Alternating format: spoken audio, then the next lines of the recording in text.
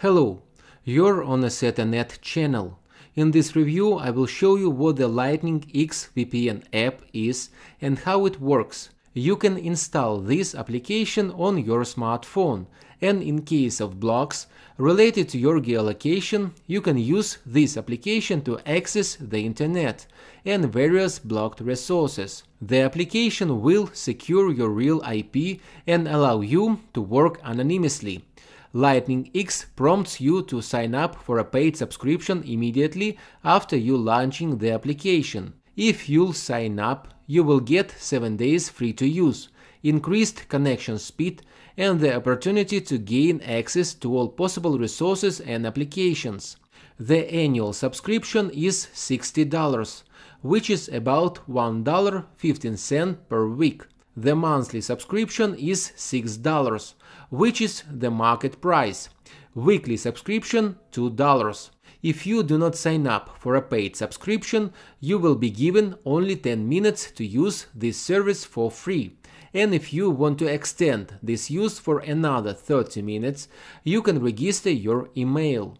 The interface and menu are very simple. The application is Chinese, and it seems that it was developed using templates by first-year students. By default, you are prompted to connect to an automatically suggested server, but if you open the available connections, it is obvious that the list of available servers and countries to connect to is very limited.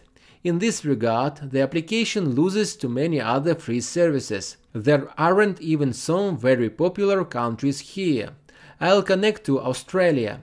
I'll check what speed the service provides without the subscription. Firstly, I'll go to Huarnet and check if my IP has changed. After refreshing the page, it shows that my IP has changed and now I have an Australian IP. I'll do a speed test. Everything loads very slowly. Although the speed test gives good result, the speed still leaves much to be desired, and you have to wait a long time for the page to be loaded. This becomes more obvious when I open those resources that were blocked due to my geolocation. Yes, they are loading, but it all takes a very long time. Moreover, the pages are not fully loaded. I return to the application. The menu is very simple. Here you can create an account or switch between accounts. You can connect up to 3 devices. The settings contain all the most necessary options. There is nothing here that needs to be emphasized. LightningX is a simple application, which is also not the best for a daily use.